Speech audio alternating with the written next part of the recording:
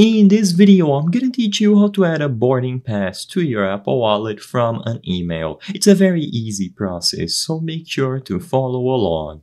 If you have recently booked a flight or any sort of transportation and you have received an email confirming your order, then adding that specific boarding pass to the Apple Wallet is an extremely simple process. So usually this is going to be done by opening the specific email containing the order. So when you open that email, you should be able to find an Add to Apple Wallet button. So to answer the question in the title of this video, if you want to add the boarding pass automatically from the email, you just have to look for this specific button that I'm showing you on screen.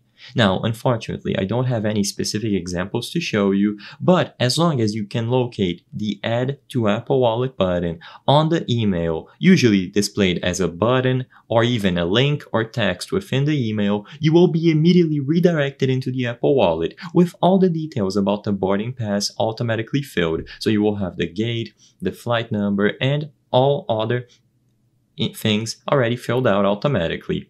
Now, if you open the email and you cannot find this button, then you have other options. You can either download the specific app where you acquired the boarding pass, and as long as you sign into your account, you should be able to find the boarding pass inside of the app alongside the button. But usually the email will contain this option, and if you are using an Android device, it is going to say the option to add to a Google Wallet instead.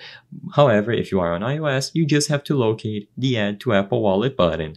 Like I said, if you don't see this button, you have to either check your email again for alternative ways, download their specific mobile app and sign into your account on there, or as a last resort, contact the airline or provider to confirm if they support the Apple Wallet, because a lot of agencies don't actually issue these Add to Apple Wallet options. So your boarding pass will be added automatically after you tap it. I hope I was able to help you on how to add boarding pass to Apple Wallet from email. If this video helped you, please be sure to leave a like and subscribe for more very easy tips. Thank you for watching.